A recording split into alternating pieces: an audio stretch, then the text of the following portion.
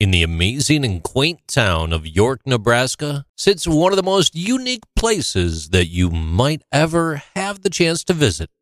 Lee's Legendary Marbles is a hyper-focused, unique museum. It's a lifetime collection of marbles, and it's claimed to be the largest collection in the world. Admission to the Marble Museum is free. It's just all marbles.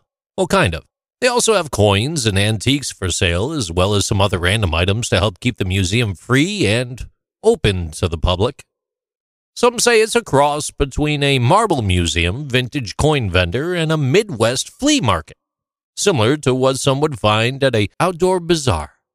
Allegedly, if you get there early, you can meet the owner, Lee Batterton, personally. He started the collection in 1954. According to an interview, he said, back then the marbles cost a little bit of nothing. You could get 50 for a dime. Things are a bit more expensive now, especially since vintage marbles have become such a huge collector's item. Lee's Legendary Marbles date from the late 1800s till today. His favorite marbles are the rare Lutz marbles. A banded Lutz is a marble with a single-colored base glass and two sets of bands, alternating with two Lutz bands. Lutz is a finely ground copper flake or goldstone. The Lutz bands are usually edged by opaque white strands. The most common base glass in this marble is transparent clear. Transparent color base glass is rarer. Semi-opaque base glass, which may have a color, is very rare. And opaque base glass is also extremely rare. Glass cases line two very long walls in Lee's shop. Inside the display cases are the more expensive ones. Interestingly, overhead, there are hundreds of quart jars filled to their brims.